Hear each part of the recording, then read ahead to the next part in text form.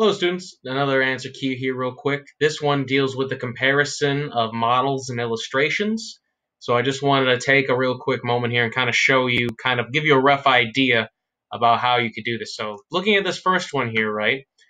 Let's see here. We have two models of enzymes, and the enzymes are taking in substrate and they're producing products, right?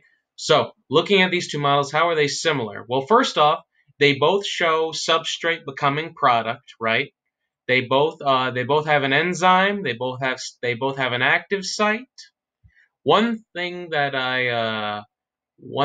obviously different is the fact the top model, you have one substrate becoming two products, while on the bottom you have two substrate coming together to form one product. One thing that I also noticed is the top mentions the enzyme substrate complex, where the bottom does not mention the enzyme substrate complex. Let's see what else. Aside from that, they're both pretty similar, aside from a few basic things. But yeah, so that's comparing that one right there. Let's take a look at this next one. Looking at these two versions, right, these both deal with inhibitors. The top version shows us only the competitive inhibitor, while the bottom one shows us the competitive inhibitor and the non-competitive inhibitor, right? So they're similar in that they show us the enzyme, they show us the substrate, and they show us how the inhibitor prevents substrate from accessing it. So if you look at the top, it really goes in depth. The top one specifically deals with the competitive inhibitor. It shows us how this is what normally happens, and substrate enters the active site of the enzyme, chemical reaction happens, and it's broken into two parts. With the competitive inhibitor, it takes up the active site, and the enzyme can't enter, right? Really focuses on that. With the bottom one below, the reason why it's different is it shows us what happens. First, it shows us what happens normally.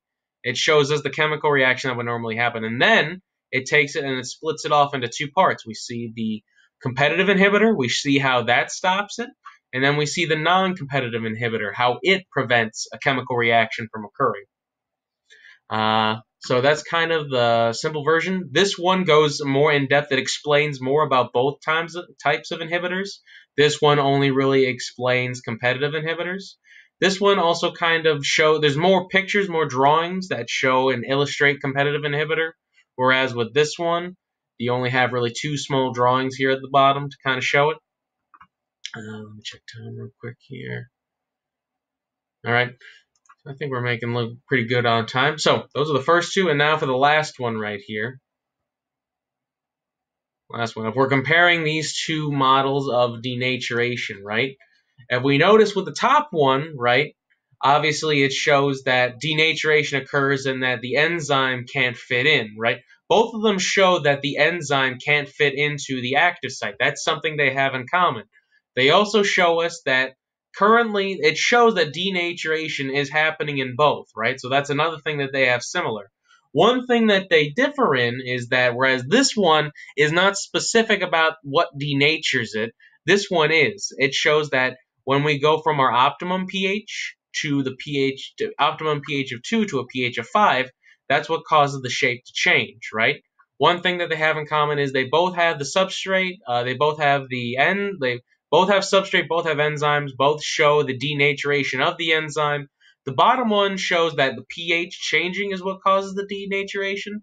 The top one just tells us that denaturation occurs when it could be temperature or pH or a variety of things that cause it to denature.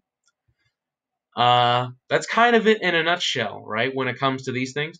Hopefully this suited you well. I hope you guys have a good day. Use this to help prepare for the coming FA. I hope you have a good day otherwise.